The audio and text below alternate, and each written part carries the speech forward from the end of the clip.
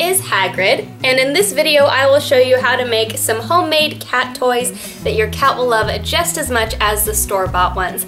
I'll also show you how to make a scratching box for your cat so they can get out some of their destructive energy. Now, I recommend making these because most of the ones in the store are the exact same stuff that you have lying around for so much cheaper, and your cat is going to love them just as much, and they're just going to destroy them anyway, so you might as well DIY it. If you're already subscribed to my channel, make sure you hit that notification bell next to the subscribe button so you get updates when I post new videos. I post every Monday, Wednesday, and Friday. And if you enjoy this video, be sure to hit that like button and post a comment below. When you engage with my channel, it makes sure that other people see my videos on YouTube's search list. For this project, you'll need some cardboard. If you have 2-ply, that works even better than the regular kind. You'll need some white glue, a sponge brush, a utility knife, some rope, and a hot glue gun. For this project, you'll begin by cutting your strips of cardboard. I cut mine about 4 or 5 inches wide, then add a thick layer of white glue and spread it around with your sponge brush. Make sure you coat it evenly and then press another layer of the cardboard into place on top of that one. You'll want to repeat this until your piece is as wide as you need it to have a nice, large scratching surface for your cat. If you don't have 2-ply cardboard, you'll have to repeat this step several more times, but I believe this process only took me about 5 minutes for the pieces that I did have.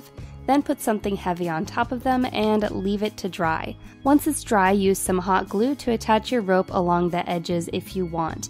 You can also add some catnip so that your cat is attracted to it and knows that it belongs to him. This will also encourage your cat to scratch and introduce him to this new scratching surface. You'll want to make sure that you repeat this step along both ends so that the scratching structure will lay evenly on the ground. And next, for the toys, you'll need some wine corks. I found champagne corks worked best. You'll need hot glue and either cording, twine, or rope, and any other small things like feathers that your cat might enjoy. For this first one, I put a small bell onto a piece of twine and then hot glued that onto one end of the wine cork. Then I secured all the rest of the twine around the cork so that it's securely held in place. Then I began wrapping the entire wine cork with the rest of the twine, and I started by spiraling out from the top underneath the bell, and then just adding a little bit of hot glue at a time as I went to make sure that the twine was securely in place. Then I just spiraled it out and down around the entire cork. If you want, you can sprinkle a little bit of catnip in between, securing it with your hot glue. That way your cat will have some extra stimulation and will be excited by the catnip. And that's all there is to that one. It is very straightforward and simple, and your cat will love the catnip and the bell on it. For the next one, I simply hot glued a bunch of feathers onto one end of a cork. I like to put a big dollop of hot glue and then add the feathers in so I know that they'll stay securely in place. Then I spiraled some pretty gold cording down and around the cork. I decided once I got to the bottom of the bulb end of the cork that I wanted this piece to be round, so I just used my utility knife to cut off the bottom nub, and that made it into a sphere. Then I continued wrapping my cord a little bit at a time with hot glue, and when I got to the other end of the sphere, I added another big dollop of hot glue and finished it off with some feathers. A tip for these toys, if you make them perfectly symmetrical, they won't move around as much, so I like to make them a little bit funny shaped so they're more fun.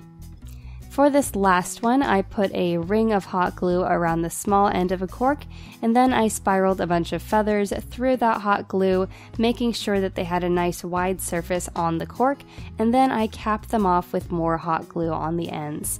Then I began spiraling that same pretty cording down and around the feathers, and finished off the entire cork in a spiral. Then I added another nice big dollop of hot glue on the bottom and spiraled that off to a finish.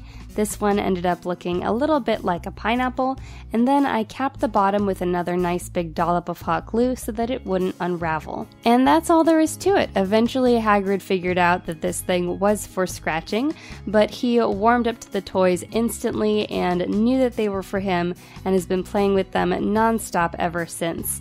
He eventually did chew on the scratching thing a little bit, but I think he got that out of his system right away. For the most part, he really enjoys these toys, and I had a lot of fun making them. Thanks for watching. If you want to see more DIYs like this one, hit that subscribe button and the notification bell next to it. If you like this video, hit that like button and be sure to post a comment below telling me what you think.